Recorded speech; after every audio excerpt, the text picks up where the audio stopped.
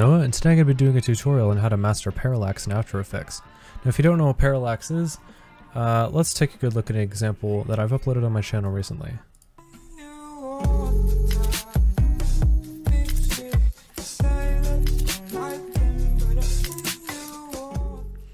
Now parallax is essentially the movement between the foreground and the background not being tied towards each other. So what you'd think to do is, for example, if you were working in After Effects, you would have your element come down and your background go scale down the same amount as this to make it look like a zoom effect. But it looks a lot better when you have them differentiated by each other by having the background do less and the foreground do more.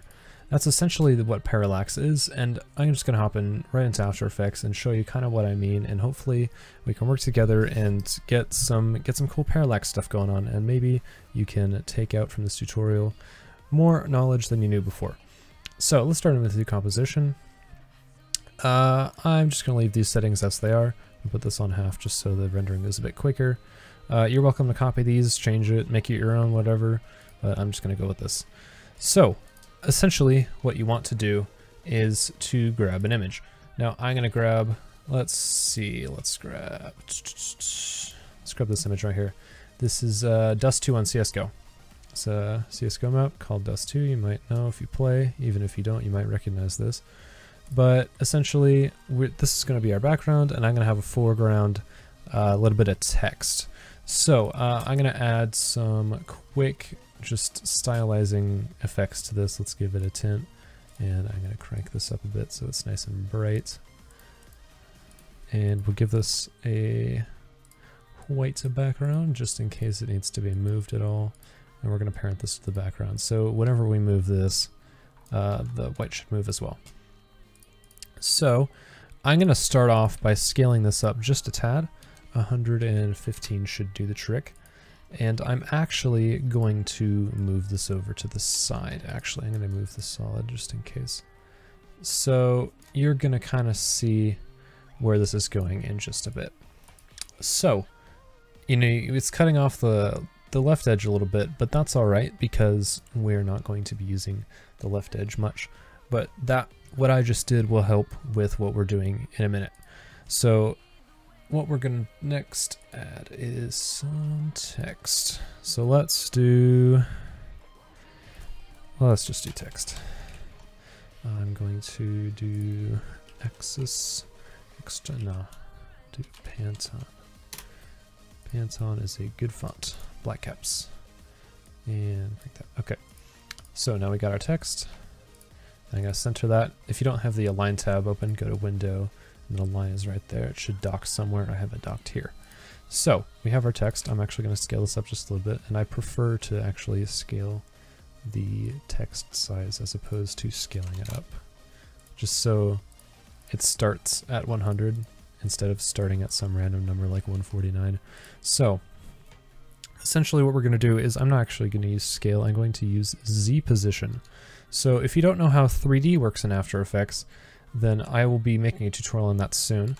But Z position is essentially how close to the camera, in air quotes, that the object is. So higher numbers will go backwards because that's increasing the amount of distance from the camera, and decreasing will bring it closer. So if I create this simple little animation, I'm going to make a position keyframe here just so it stops there, and make it start clear back maybe 2500, negative 2500 I should say, until it's off the screen completely. So, and if I go ahead and ease that keyframe and head into the graph, I can't use the handles on the value graph on position, so I'm gonna have to use motion for that.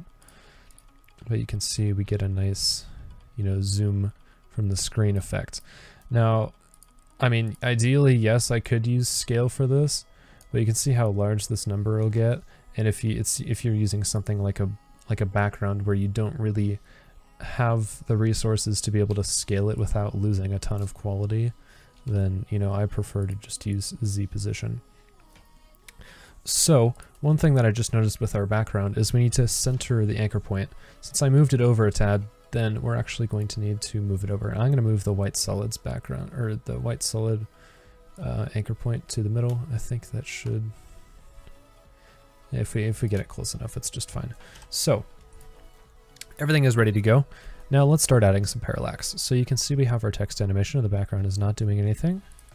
Let's go to where our text animation ends, and we're going to use scale for this one just because Z position is just about the same thing, except for, you know, like you're still losing quality if you zoom it up too much, so it's not a huge deal. So I'm going to put this up to 180, and we're going to do the same easing and keyframe and stuff that we did before. Now if I play this slowly through, you can kind of see, now we have a bit of parallax. You can see that the background isn't moving as much as the text is. And that gives a really cool 3D dynamic effect. Let's watch that a few times. You can see, you know, it really just spices up your animations. And if we can up the ante just a little bit, let's add some shapes in the background. This is also addressing another question that I get quite a bit. How do you make those repeating shapes in the background? Well, it's a little thing called, hold on a moment, let me get the shape set up, called, well, you guessed it, repeater. So if we go to add and the repeater, should bring it down here. I'm going to change the transform up to 175. So it's going to be 175 pixels from this one to this one and this one to this one. It's kind of hard to see just because the background is white. So I'm actually going to take that off. Oops, took that one off. There we go. So now we can actually go back in that repeater because we need to add more. So I'm going to bump this up to 25 just so we have more than we need. It's better to have more than you need than less than you need. Or, sorry, not enough. So if we go in and add another repeater, you can see, well, that doesn't look very nice. So let's open that up, go in the transform, and this position is side to side, and this one is up and down. So you can see now we have our grid. I'm going to bump that up to 18. Sure, that works. So now we can move the layer off to the side until we've covered the screen with dots. And it's good to have more than you need because if you're parallaxing to the side, then you get more of your circles and you're not running out up and down. You know, scaling isn't really that important. So I'm going to get well outside the boundary here just to make sure that I have enough circles. So obviously if we scale this or position it, it's going to be scaling from there. So once again we need to edit to where the anchor point is. I believe it will snap to the middle. No, if I hold control, no. Okay, so sometimes it doesn't snap to anything. So you just have to zoom in with the title action safe and, you know, do that yourself. Title action safe you can do by hitting this button next to the zoom options and hitting that, or you can hit quotation mark on your keyboard. That's just for Windows. I'm not sure if it's something different on Mac, but if there is, you could, you know, say that in the comments or something so other people could see. So we're going to be doing the same thing with Z position as this. I mean, it is still a vector shape, so I technically could do either scale or position, but I prefer position. So we are going to keyframe that there. And you can kind of see, to get the right effect, we want to make sure that this layer here with all the circles on it goes more than the background, but less than the text, because you can kind of see that the circles are on top of the background, but underneath the text. So it's got to be somewhere in between. And that takes a bit of tinkering to get it just right. So I'm going to go to negative 1000. And we'll use that guy and see how this looks. So you can see, I mean, yes, it is there. You can easily tell the difference. Well, maybe not so easily. You can tell the difference between the circles and the background, but they look like they're scaling together. So that's when you'd want to increase the amount. It's maybe negative 1500, for example. Now if we give that a try, you can see now you're really getting parallaxy. That is looking nice. What do y'all think? If we give that a few watches over, let's actually shorten this guy and put this on, that is on loop. Oops. You can kind of see we got really nice parallax effect going on here. Now the whole reason that I moved this guy to the side, you can see we got a bit of a clipping going on, is we can also parallax in a different direction other than Z. We can go left and right and up and down. So I thought maybe we could do a bit of left-ish parallax from the left. So let's open up position on this guy. The reason I did scale on this is because, the reason I did scale on this is because scale is taken and position has not been used at all yet. Although we could go ahead and separate dimensions. I think it's a bit easier to just leave it. So scale on your background is probably a lot easier. So then if you want to use position, then you can, do that itself. So I'm going to start at a minute or a second and 3/4 and keyframe position. I'm also going to keyframe these guys. These already have position keyframes. So what I'm actually going to do, this is not necessary. You're welcome to just use this same position, but I'm going to create parent objects for these objects, just so I don't have to worry about any keyframes binding together and messing up anything. So essentially, it's just, if you're familiar with Cinema 4D, this is the same thing as parenting to an object, a null object. So if we move this guy, then it moves the background, and I'm not touching this layer at all. So let's keyframe these guys as well. Let's go into about a second layer, and let's move the text over. Let's move it to the right. Let's say we want, for like an intro or some kind of promo, we want the logo to come in from the side or something. Like say this is their name and they got their logo on the side here. So let's do the same thing. I moved this by approximately, what is this? Minus 960, about 225 pixels. So let's do 2/3 of that. So 225 times 0.66. Let's put that in parentheses. This is just a bit of math. It's not required at all. Plus 960.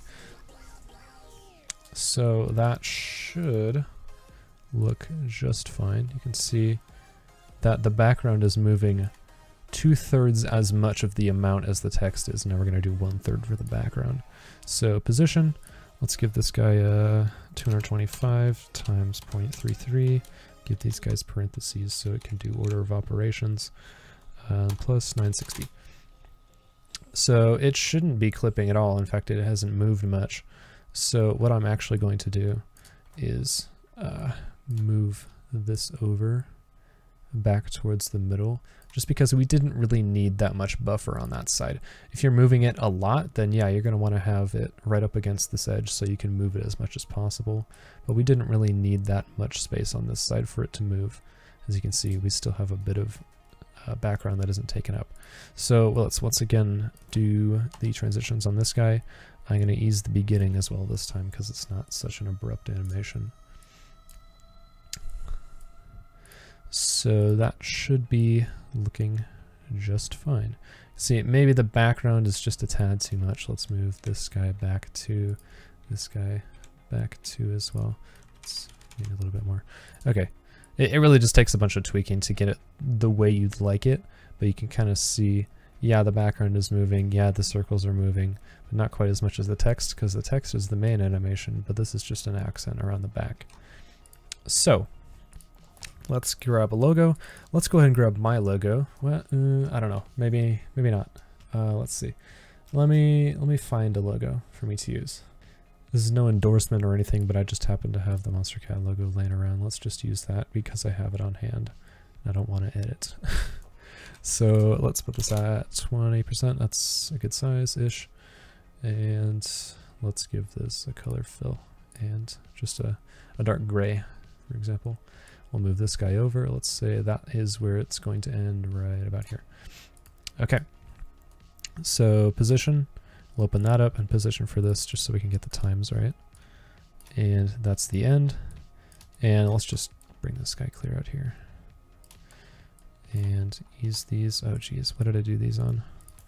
53%. Sorry, whenever I use motion, it doesn't quite tell me what percentage I used. I think I used 100 for that. No, 89.